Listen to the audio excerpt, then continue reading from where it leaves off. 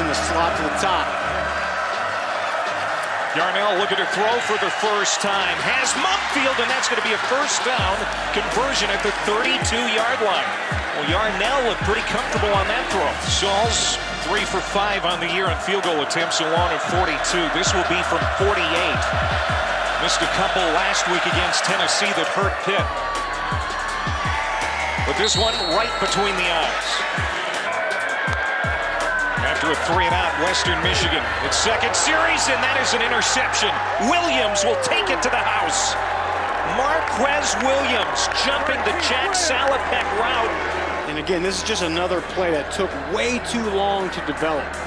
It's a little fake, and then the long throwing motion. And Williams was just sitting there waiting on that thing. You need to have a wide receiver out in front blocking. There was just too much space. He was sat on it the whole entire time. That's a heady play by Marquez Williams, a fifth-year senior. Looking to throw again. Yarnell lofting it up, looking for Wayne, and he's got it. What a pass. Good touch. And Jared Wayne over the defender. Anthony Robb hauls it in.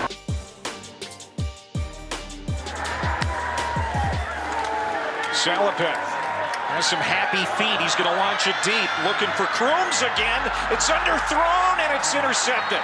Picked off by Eric Hallett. Ninth play of the drive coming up, 3rd down and 5. 3rd down has been an Achilles heel for the Broncos. Salopek uncorks to the outside. Did he catch it?